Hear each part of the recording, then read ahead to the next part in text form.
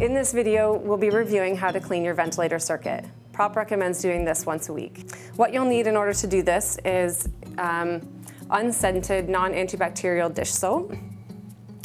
You'll need a towel for when we're going to air dry all the pieces. And you'll need at least 2 containers for washing, or you can use your sink. What you want to make sure is that both buckets or your sink have been cleaned beforehand. So we'll start by just disassembling all the pieces of the circuit.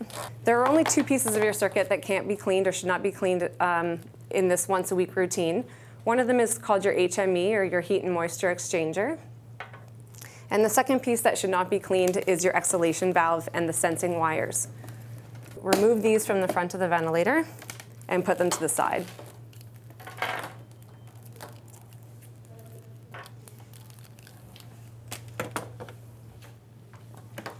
So you want to disassemble all of the hoses,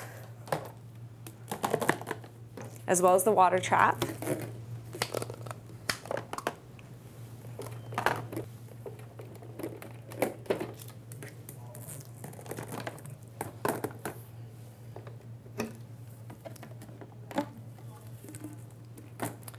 And you also want to make sure that in this routine, you take apart your humidifier pot. So these can be difficult, the bases can be difficult to remove from the chamber. So in this case, you may need a butter knife to do that.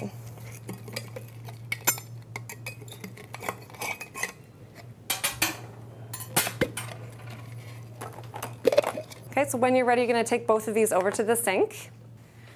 Okay, so over at the sink, I'm going to put all my tubes together. I'm going to put all of my washed and rinsed pieces into here. I'm also going to use a clean J-cloth.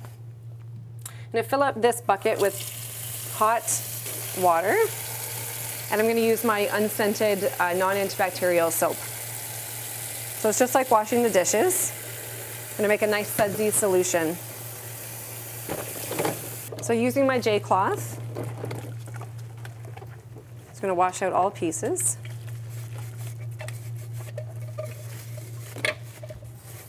Give them a rinse, making sure that I get all of the hot soapy water out.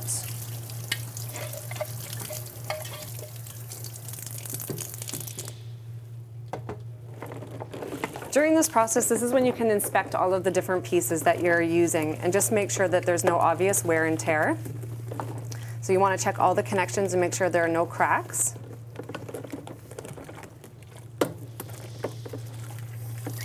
And any visible dirt, just try to get it out.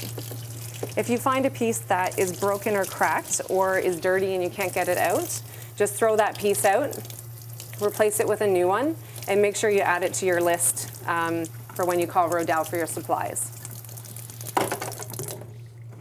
Prop recommends using distilled water in your humidifier pots to prevent calcium buildup or mineral buildup. If you're not using the distilled water, you may find that you have a little bit of deposit that needs a bit more scrubbing on the bottom of your humidifier pot. With the tubes, the best way to clean the tubes is just to get a little bit of hot water, hot soapy water inside the tube, and just rinse it around in there and dump it out.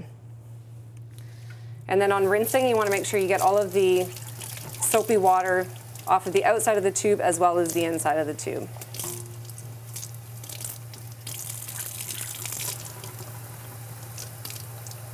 So I just fill it up and rinse it out.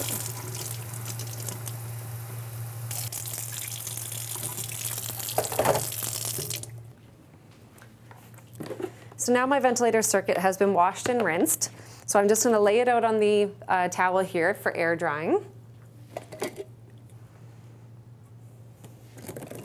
These pieces can be put over a shower rod so that they can drip dry, or you can lay them flat.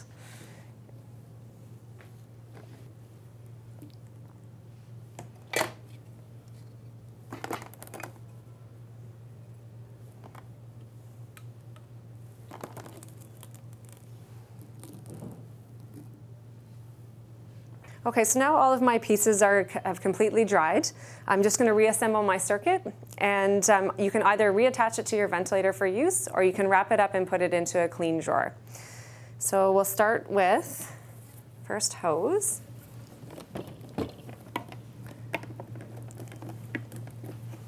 Want to make sure that the bottom of your humidifier pot is put on as tightly as possible. This is a large source of leaks in the circuit, so just make sure every time you clean it that this is on as tight as you can. It slips right on the base.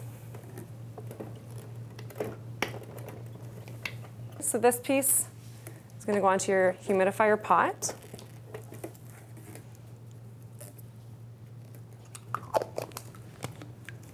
And it'll connect to your water trap. From the water trap, we're going to put our circuit. It's going to the client. And this is where we bring back in our exhalation valve.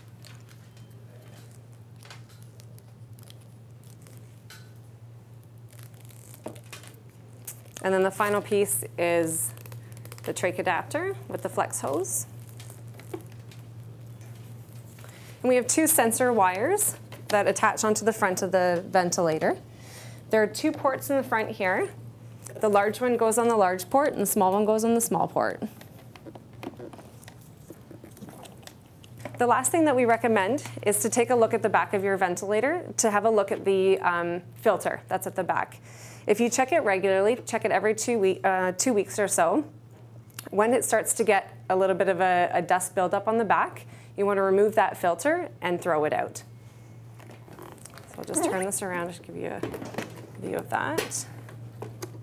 Okay, it just comes out like that. This is disposable. You get a new one, put it in with the white side out.